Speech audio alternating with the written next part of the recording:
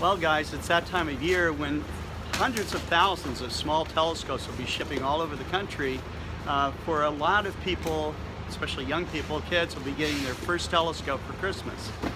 Now, a lot of people might think that a small telescope is not very powerful or is not enough to really get someone really started in astronomy, but quite to the contrary, it's the small telescope that got everyone started in astronomy.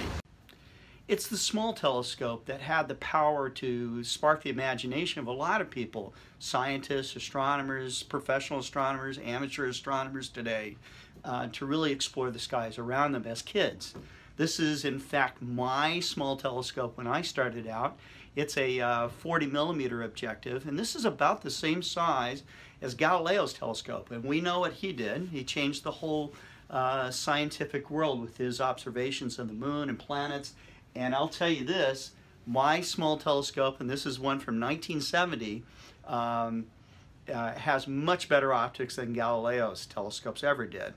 But his telescope basically had two lenses, and it's kind of fun. You can take any two lenses and separate them just right, and you can see images of something far away that is brighter and has more detail than you can with your own eyes. And that's how the small telescope, or any telescope, works. I love small telescopes, and there's a lot of reasons why. You know, I got my first telescope as a kid. It was a small instrument. Most of my friends that are into astronomy today had their start with a small telescope, and they think of it fondly. I'm so happy that I still have one just like the one I had when I was 10 years old. But today's small telescopes are amazing. There's been a lot of improvements.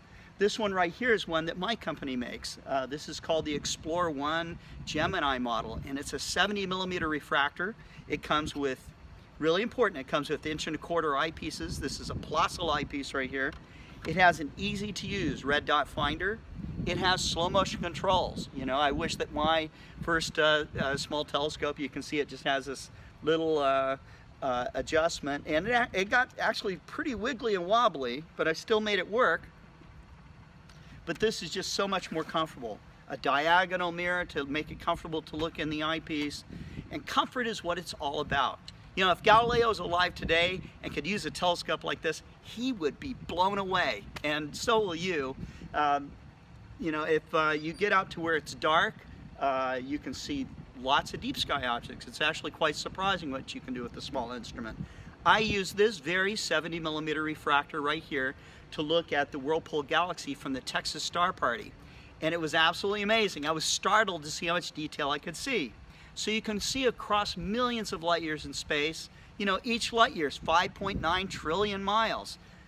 The Whirlpool galaxy is over 30 million light years away. So it is stunning and amazing what you can see. So get out that small telescope that you might have in the attic or garage if you've got one that you already have.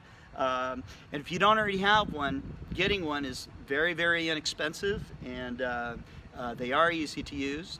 And if you need more information, I'm going to put a link about this small telescope in this posting, but there's lots of them out there by all kinds of manufacturers, and you'd be surprised how good the views can be.